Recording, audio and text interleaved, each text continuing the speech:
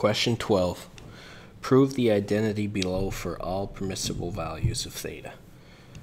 1 plus 2 cos squared of theta all over cos squared theta equals tan squared theta plus 3. So the first thing we want to do is get our formula sheet close by if you haven't got your formulas memorized. The second thing we want to do is remember some of the things we do for proofs, and we want to start with the more complicated side.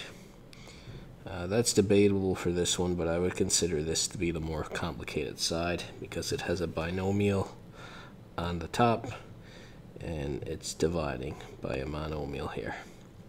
So what I would recommend as a strategy is to perform the indicated division. So we can separate these two fractions here. We could write this division as two different fractions. Usually we're finding the common denominator. Now we're going to separate it. So 1 over cos squared theta plus 2 cos squared theta all over cos squared theta. So that is the first step.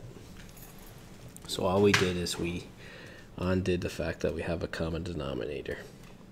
So we can see what cancels here. Cos squared over cos squared cancels to give us 1. And we could simplify 1 over cos squared. 1 over cos squared, of course, is secant squared. 1 over cos is secant. So 1 over cos squared is secant squared. All that's left is the 2. And now, here's the point where we want to use our formula sheet. Remember, look on your formula sheet, and you will see that another way of writing secant squared is to say tan squared plus 1. So I'm going to replace that with tan squared theta plus 1. And then the plus 2 was from before. So now we're just going to simplify this expression, and the only thing we could combine is the 1 and the 2. So we get tan squared theta plus 3. And of course, that actually equals the right-hand side. So we're done for this first part of the question. You don't have to do the right-hand side when we've already simplified it. When we took the left-hand side and we showed it equal to the right-hand side. So we got our 2 marks there. The next thing that we're going to do is question B. Determine all non-permissible values. So in other words, we cannot divide by 0.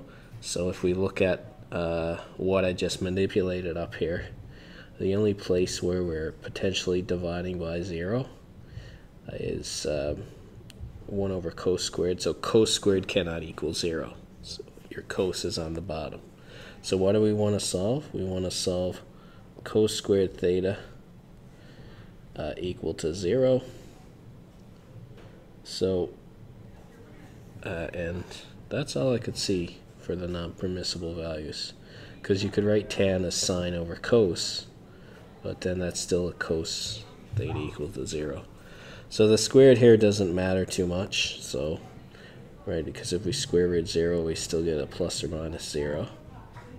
So we will continue on and say cos equals 0.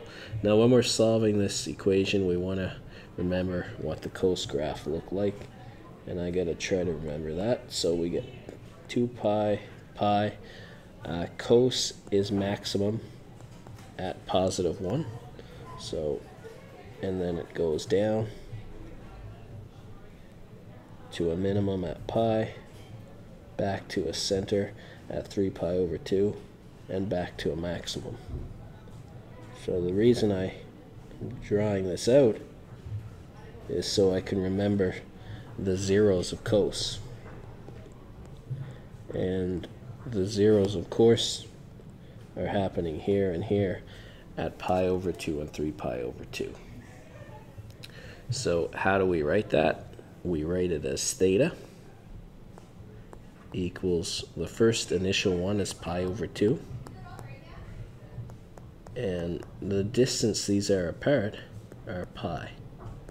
Because we want all non-permissible values, instead of just adding pi to get the next one, we will add multiples of pi. So I will say pi times k, where k is an integer. So this formula describes all the non-permissible values of cosine.